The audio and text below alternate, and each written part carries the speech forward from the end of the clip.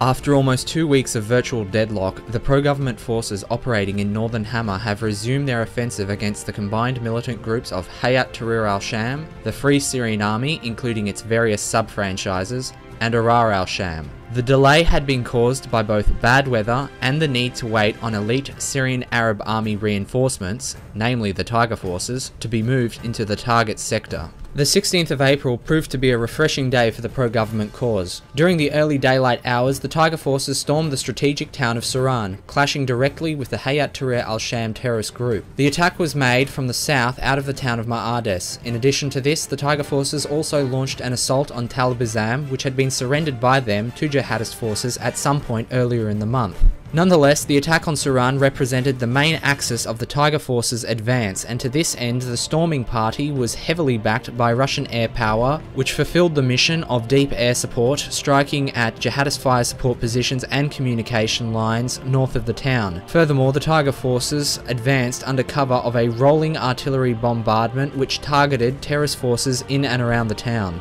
After a more or less 12-hour battle, the Hayat Tahrir al-Sham terrorist group was ejected from Souran and Tal Bizam, with the Tiger forces securing both areas. The victory restored almost all the areas lost by pro-government forces to the jihadist Islamist coalition since March 21st. In the preceding days, pro-government forces also made a push on Halfiyah, advancing through most of the countryside to its south, but failing to successfully storm the town. Moreover, the 16th of April also witnessed the Free Syrian Army carry out a fluke artillery attack against the Hama military airport. Here, a single BM-21 multiple launch rocket system, firing a full salvo of 40 rockets against the airbase, destroyed both a MiG-23 fighter and a munitions storage center. On a final note, the latest reports for the 17th of April indicate that the Tiger forces are in the process of storming the town of Taybat al-Imam. That pro-government forces are now attacking jihadist Islamist militias beyond the demarcation line of November 2016 appears to vindicate earlier estimations put forth by various observers that the Tiger forces have not just been sent to Hama as part of a fire brigade action, but instead to carry out an offensive which will either severely reduce or outright destroy the protrusive militant salient which has threatened the city of Hama for the last 4 years.